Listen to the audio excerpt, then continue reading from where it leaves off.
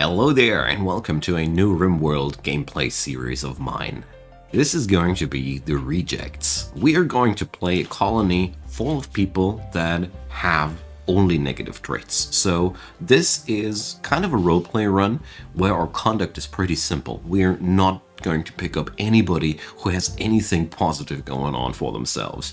So the best people will be those that have only one trait, and the worst will be these with 3 traits. So this is modded RimWorld, and I have brought up a mod collection on Steam for all of you who are interested in what mods are running, and there's also a handy button that you can just click if you want to use the same mod suite like I'm running here. As a word of introduction, I'm going very low weight here. Most of the mods are quality of life things like the minimap and things that make the colonists less dumb. I have running a couple of biome mods, animal mods, stuff that makes the world more dangerous. I almost have nothing going on that makes the world easier for us. I think the only thing that I'm running is a gemstone mod, which it makes it easier to make valuable things. But apart from that, there's no extra weapons, there's no extra research things. Our research tree is, as you see here, very clean. I did my best to keep this run as close to the topic as possible while maintaining a pleasant experience mod-wise. So, that being said, let's get started. So, our starting crew here, we got Mike, the slothful, the slobby, that's a vanilla expanded trait. There, he's spreading trash, he hates people, and he wants drugs. So he's also happening to be our major constructor, miner, and plants dude. He's also pretty good with medical stuff, but for some reason he hates firefighting. We got Walter, next Shelter Child. He's slothful, which makes him super slow, and he's also trashy. And we got Kalayan. She's a very social, talented person, but she's anxious, so she's shying away from social situations. That's going to be fun. And she's also insomniac, which means she has a global work speed multiplier of 50. This is a horrible trait. This is one of the most horrible traits that I've ever seen before. But the upside of it is she's only going to sleep every 3 days or so. So she's going to be up and around a lot. We are living on a desert tile, and I'm running a mod which is enabling extra super interesting geological landforms, and this one is called BADLANDS. And as you see here, this is a very unpleasant place to live at. More about that in a second. We are only surrounded by people that don't like us. So everybody hates us here. Oh, well, these dudes, they're neutral. Why are they neutral? Who are you actually? So they are a xeno-human union. Ah, they are newish. I've overlooked these. Okay, so these people don't hate us. They are the only people who don't hate us. So we got a little bit of trade possibilities there, but actually I was focusing more around that. We'll see what we do about that. These guys are freaks, so maybe they are okay. So roleplay-wise, my idea is that we're running the Rejects. So that means we are pretty much hating everybody who's better than us. I leave it up to the story and also to the audience what kind of drift the story will take, whether we will be benevolent people that are just doing their thing, or if we're just raiding the world and cleansing everybody, cleansing the world from all these better than thou people. I don't know, we're going to see about that. But now let's get the challenge up ahead of us. So Badlands, what is that?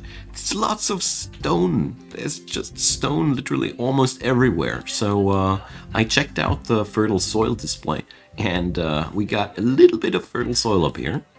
We got a few patches of fertile soil down there, and a bit of it down there. So this is, in terms of food stuff, a real nightmare.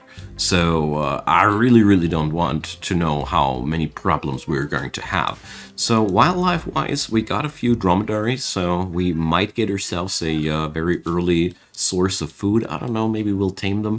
But one thing's for sure, this place will be a fun and challenging experience, and I hope you guys will be with me on that. So since the majority of the fertile soil is down here, I figured I want to start my stuff here. I got the regular crash landed scenario going, so we got a pretty good start in terms of items. We got food, we got weapons, we got a little bit of armor, we got medical supplies, so we can survive for a couple of days. But in all honesty, the situation here is really not easy for us. So, oh yeah, I want to glance over the ideology that I built. So I wanted to play that guilty meme for once, because these guys, I know that they suck.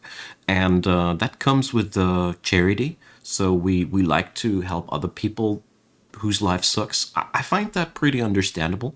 And these guys like to suffer pain. That's really interesting. To my degree, I have made it so that they don't care about tainted or tattered stuff, and they don't care about death, because, you know, goes with the theme. To counteract these bonuses, I said slow research, because, you know, why not? I don't want to have it too easy. And last things, and then we can finally start building that base. We got, as the storyteller, I'm running with Randy on Blood and Dust difficulty settings. The only thing I disabled was friendly fire, and we have always healthy babies, because I don't know. I like it this way. Let's just keep it like that. And I am also going to disable unwavering prisoners out of one simple reason. If I find a real reject out there, I don't want to be unable to recruit them, you know? I don't like that system too much in our situation here, you know? Okay, so enough of that, let's get started. So the first real big challenge that I see here is we have really nothing to work with.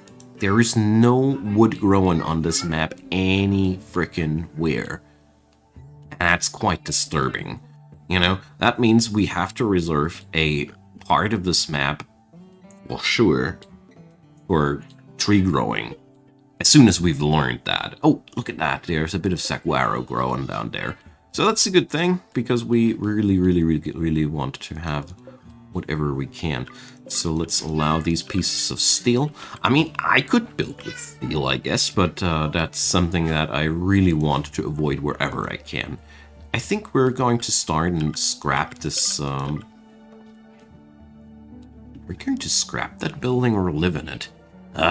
Yeah, well, that's a really difficult thing to be, but I think the best idea that I got for now is we're going to dig ourselves a little bit of a cave in here and live in that corner here. Yeah, that's what we're going to do.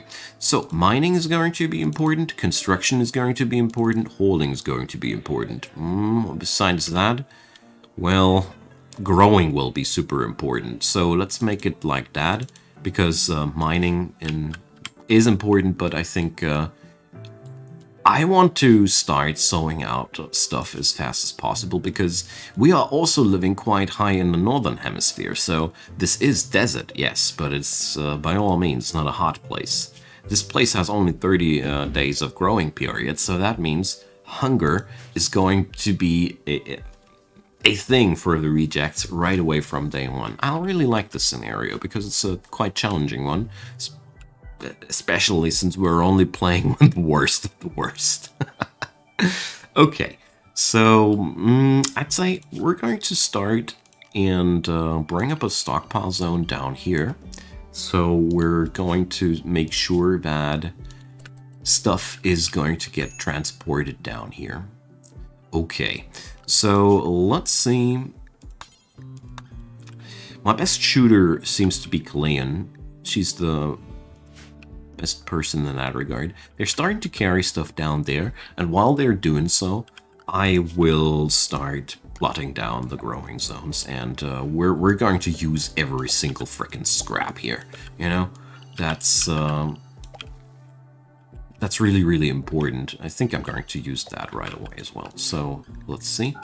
We now got a couple of squares all dedicated to potatoes. Potatoes are what we're going to go for. Although I realized that we got real soil here, you know? It's fertility 100%. This is not even poor soil. Usually in the desert you have poor soil. Here we get lucky, and so far as we are getting real soil. So I might be actually considering to put up something else there. Okay, but whatever we're doing, we need a wall around this area ASAP. Because, you know, otherwise stuff inside there will deteriorate, and I don't like to see that. So, I'm torn, you know. Partially, I want to have a wall around that stuff as fast as possible, so I'm actually willing to build with steel. But on the other hand, I don't want to use my starting steel too eagerly. So the first thing we're going to do is we're going to build that stonecutter's table. So 75 wood, eh? Yeah, that's okay. Because if there's one thing for sure, this place has a lot of stone around it. So we're quite safe in that regard. So Kalayan will get the bolt-action rifle. And let's see, is anybody here actually incapable of violence? No. Alright. So Mike is the second best shot, and he sucks at melee. Whereas Walter is pretty okay with melee, and he already grabbed himself the breast stuff here. What's it called? Flak vest, so pick up that plasteel knife, mate. And we are, well, somewhat prepared now. Okay, so I'm keeping the game speed quite slow right now because I really want to get that situation under control as quick as possible. I think I'm going to let Mike do his thing because, you know, he's quite fast with the skill level of 8, and the faster we have those potatoes out, the faster we'll get some harvest in. So that's very desirable. I think we don't need to adjust anything at the very moment. Not just yet. And while there's just stuff happening, let's see. We got a bit of compacted steel right around the corner. That's good. That means we have quick access to these things. Security will be the most problematic thing for us in the beginning because, you know, we got our fields very close to the map's borders. Oh, look at that. There's food lying around.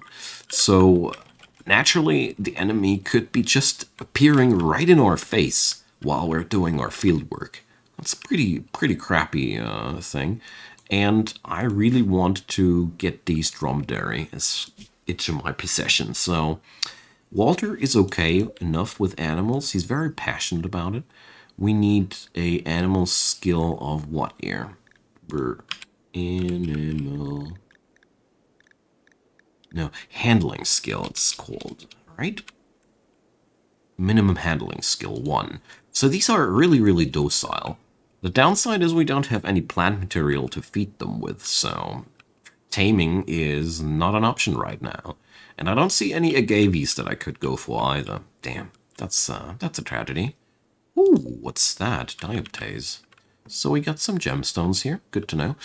And if you're wondering where I'm going to head with all that story, so the idea is I want to build a spaceship, and either they're going to escape from this planet, or they're going to shoot these guys that are better than them just to another planet. Because I don't know, can you actually put prisoners into those cryptosleep caskets with a spaceship?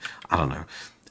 Literally, the idea here is to keep this colony alive with a bunch of rejects like that, while trying to strive for the end game, you know?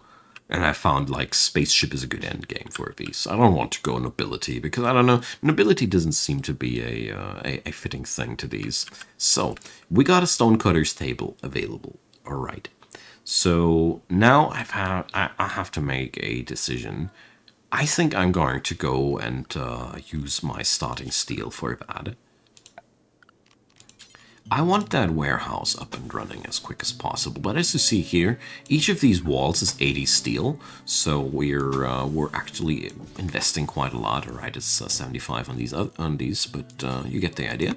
So all in all, this is a very costly project, but I think it is totally worth it because our possessions will be protected, and carving out stone blocks is possible already, sure, but it's a lot of material that, no, it's a lot of time that we will require for that, so I'm not too happy to do that. So next thing we're going to do, I'm going to carve a little bit of a cave in here, or do we not? Shouldn't we? Ah, yeah. You know what? We're going to make it like that for starters. Yeah, I like the idea of that. So them dudes are going to have their men and women caves. So, but I think the first night we're going to sleep outdoorsies because I really don't want to interrupt Mike while he's chilling out, while he's planting out the stuff, you know. I emphasized that already enough, I think.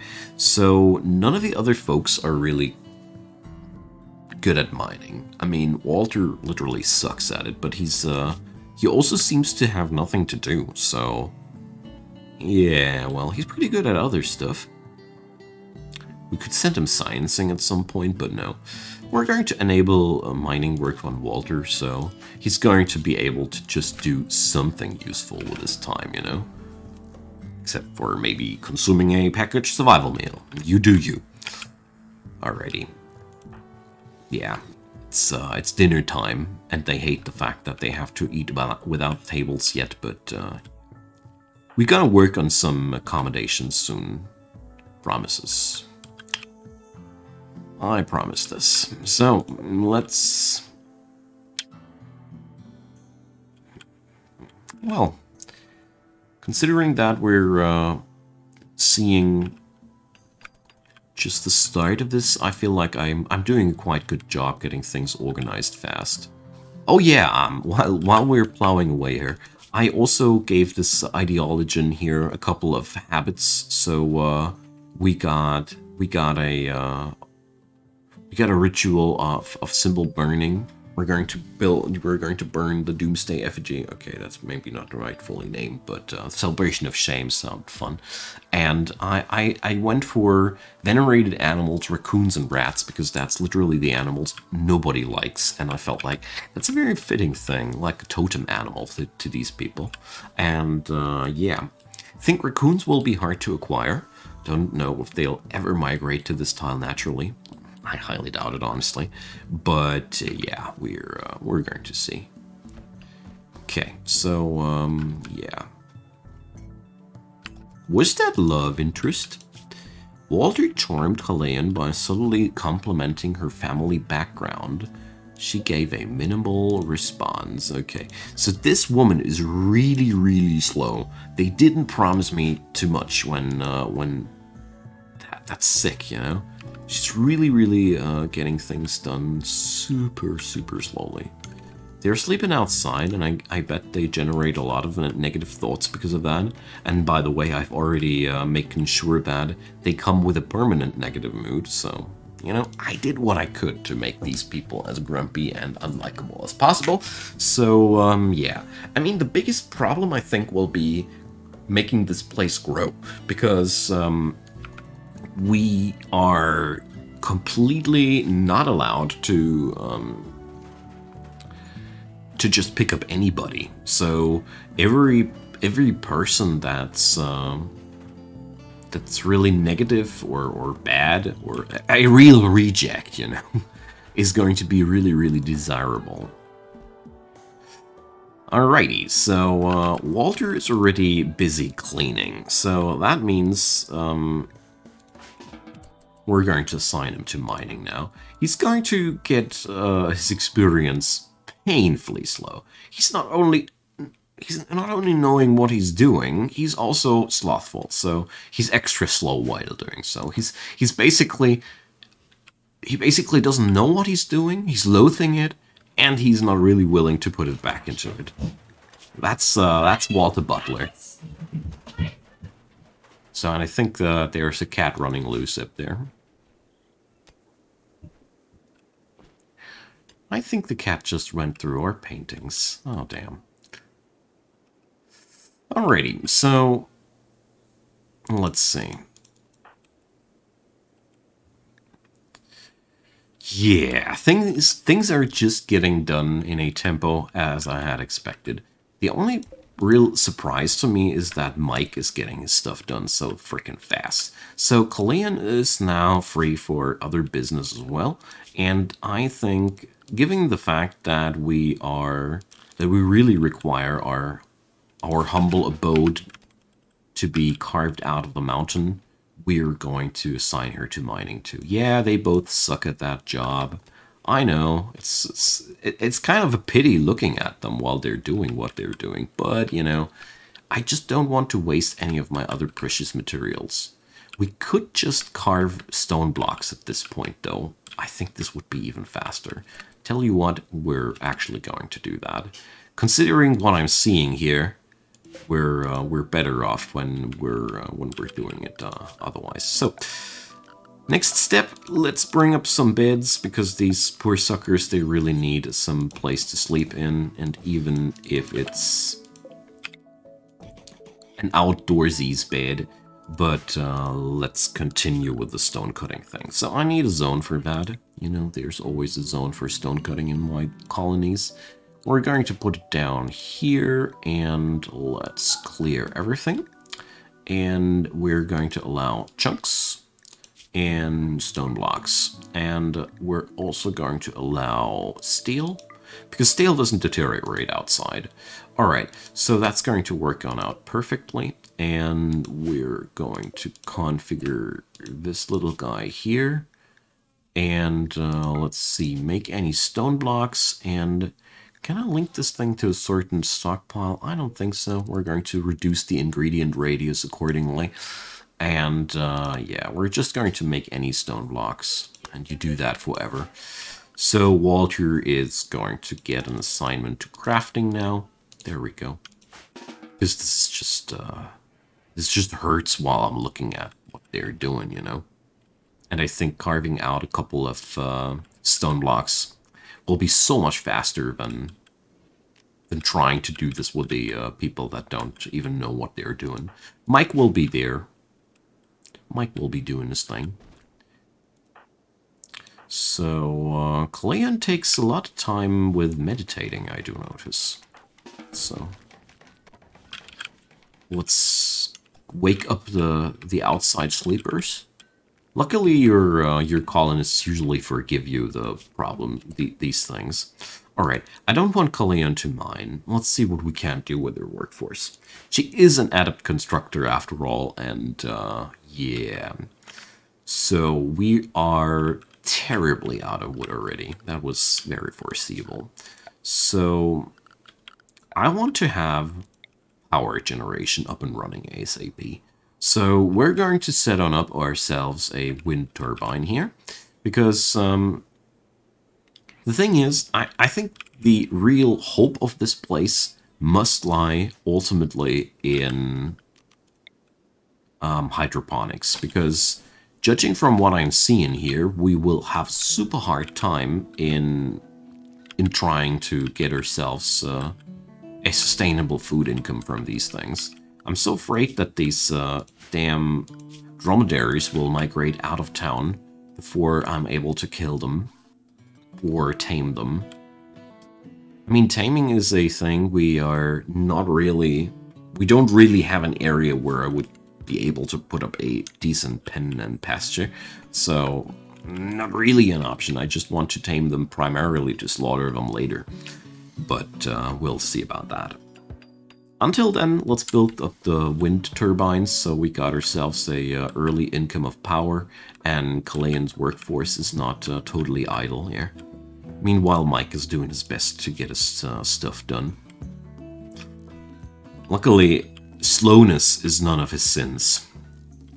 So we got 7 days worth of food here left in the bank, so let's work with that. Okay.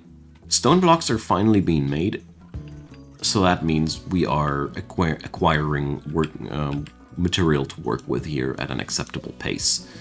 So let's see. Once the fields have been prepared, I bet that Mike will have the rooms here carved out on no time. And I think I've just decided that I'm going to wait with the bedrooms for these three up until this very moment. Even if it might be a little bit uncomfortable for them, I got more pressing matters. Like putting up a freezer, something to make our food non-perishable. but the best way to do that would be to research batteries. So let's get started with that. And that's requiring a research bench. So if we make that out of wood, we are already no longer capable of doing so. We're going to make that thing happen out of granite. So we're going to put up these stone blocks to a really good use. Kaleon happens to be a top-notch researcher, so she's going to be exactly the person that we require for that job. Meanwhile, Walter is putting resources in there. This is all just happening because of mods. Standard vanilla colonists aren't that smart. I love it that they do this. Like, there's not much time lost here. So, meanwhile, Mike is almost done with this job. I think these fields should be really enough food for these 3. Even for more people than that, if we'd had to have some guests or whatever, you know. Okay, so Walter seems to be out of work. I don't agree with him, so he should go and keep the stone cutting going. Right now I'm doing a lot of micromanagement here, primarily because I know that we are kind of like working on a clock here. So worst thing about building with stone is that it amps up the amount of work units tremendously. If we'd be building that with steel or wood, we'd be already done with 6 of these tables probably. But stone takes time, but on the bright side it also grinds up the construction skill of the person quite decently, because, you know, they do quite a lot. And here goes Mike. So that's what I was hoping for. Let's see, so we're going to chop those saguaro, and I think it's going to be really important for this colony to learn about planting trees also quite quickly, because we got not too much fertile soil, and my long-term plan would be like going to... no visitors. Going to have my food produced in hydroponics and using that little fertile soil that I got for tree farms, because that has 2 advantages. First off, you don't visit the tree farm all too often. You don't need to go and work there all day, all too often, once it's set up, that is. So the risk from being on the map's edge is a little bit reduced, but, well, it's more about reliability. I really want to have a reliable income of food here. Okay, so far, things are looking quite decently. It's the 3rd day, I think. Yeah. And we're churning out the rooms here. Mike is not willing to go to his bed, wherever that is, so. And yeah, there's a couple of visitors. So Kaleon, with all your anxiousness, please go and trade with these people here. So let's see what they got from what they got for us. So they got some food. We're going to buy that food. No second, no questions asked, because really we need that stuff. We got enough silver to facilitate the trade, so we're going to buy those 4 rations. It ain't much, sure, but considering the situation, I think it's not the worst idea. So battery research, that's going to be the first thing that I really want to have, because once we got access to batteries, building a freezer is going to be super easy, and 3 dromedaries should be really a good opportunity for us to get us going for a while. So the pollution gang pirates are attacking us. A naked... no, it's not a naked guy named Hodge. It's a... it's a waster. And she's high on psychotropic fungus. So, well, it's going to be quite fun to watch these dudes here. They got auto pistol and steel knife. So I bet that, yeah, their paths will cross. Let's watch that. I love it when Randy puts up something that Randy takes care of immediately. That's the best Randy. So, let's go. Bam. No raider can resist the charm of backstabbing some visitors out in the open. So what is the benefit out of that? So we got some gear on that, just a plain leather t-shirt, which has almost no value. Poor quality steel knife, so nah. Not much benefit, but Kalean is doing the science. That's so good. Once we got batteries, I think we're going to be in a much better position because food doesn't expire then anymore. It's right now possibly the worst thing that could happen to us, starvation. So let's bring up a little bit of an expansion to the warehouse here. I don't want to build a too large freezer here. We're going to build something modest, something small. Here we go. And once these rooms have been dug out, I will be relocating the beds, and let's see how we're going to continue with that. Probably these will be the prison cells after all, and we're going to move into real apartments rather sooner than later. Could be very much so. Because now that I look at it, we got so many other things already done that I don't have the feeling that I need these caves too much. But these caves will make really decent prisons when the time has come. So my friends, I thank you for watching. This is the end of episode 1. I hope you enjoyed yourselves as much as I did.